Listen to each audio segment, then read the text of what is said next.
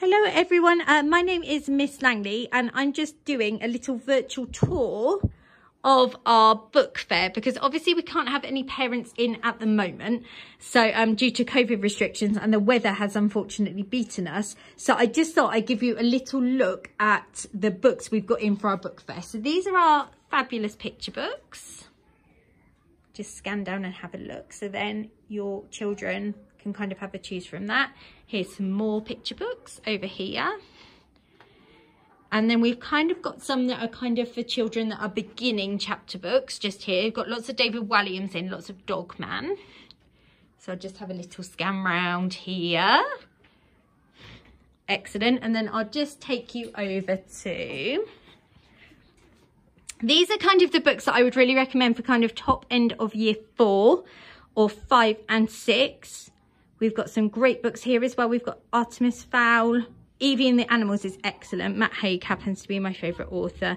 Got lots of Wimpy Kids in, lots of David Baddiel and that kind of thing. Okay, I'm just going to have a scan round because I've brought 3 of the lovely children from my Herons class to come and talk to you a bit about some of the books that they recommend. So, who have I got here? Hello, my name's Harry and I recommend Codenamed Bananas because it's very funny and an emotional story, and I think it's really good for kids around year 4, 5 and 6. Excellent, thank you very much, Harry. Who have I got next? Next recommender, please.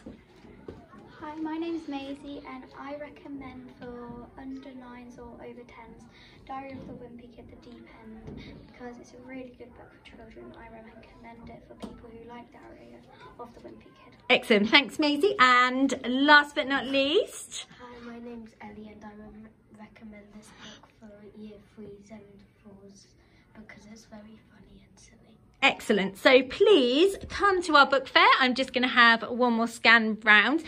All the details of this are going to come out to you in the e-praise underneath this video. Really sorry again that we can't have you in to browse in person. There's always 2022. Thank you.